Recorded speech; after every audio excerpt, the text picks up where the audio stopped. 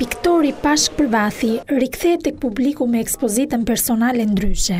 Është e 41-ta ekspozitë, por për herë të parë, Artisti Përvathi në të vjen ndryshe me 46 vepra në gjininë e portretit, kompozimit figural dhe 21 nudo.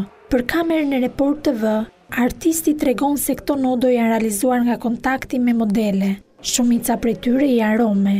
Dëshirë kjo e ka hershme e piktorit që në rini. Piktori gjithnjë është një rrugtim artistik. Në këtë rrugtim të gjatë ka stacione.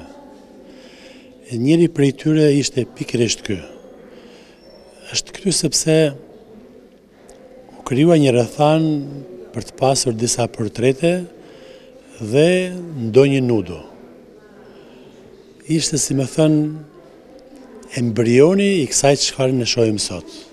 Piktori kishte dëshirë që ardashësit, ata që e njohin dhe që nuk e njohin, të shikonin këtë lloj profilit të tij, sepse këto tablo janë realizuar me mjetet shprese që ai ka përdorur edhe tek peizazhet. Domethënë edhe këto modele janë, si themi, si një vjesht apo si një pranverë që ne shohim në natyrë. Prandaj pikërisht duke qenë ndryshe, siç e thatë dhe ju, unë kam ekspozuar vetëm peizazhe më parë, i vendosa dhe titullin Ndryshe, një titull që e kanë mirë kuptuar artedashtit sa po kanë ardhur, sepse po, vërtet, këtu je ndryshe, më kanë thënë. Jo rastësisht Përvathi ka zgjedhur që nudot e tij të jenë rome. Tu kryesisht janë rom, pjesa më e madhe. Ky është një motiv që më ka pëlqyer që herët, sepse unë kam kërkuar një vepër me raporte piktorike.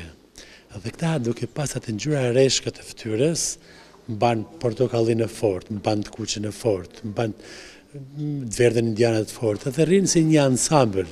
Unë prandaj ky ka qenë një motiv artistik për t'i punuar, përveç sa motivit human. Ekspozita Ndryshe Pashk Përvathit do të qëndrojë hapur deri në datën 20 tetor në Muzeun Historik Kombëtar.